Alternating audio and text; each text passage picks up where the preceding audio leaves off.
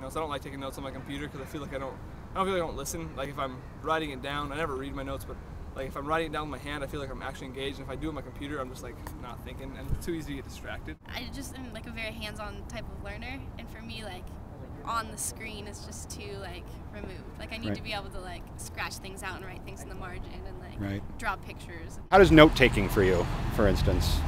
I'm operating on paper and I don't have a problem with it. I see a computer as being more of a distraction than a utility in class.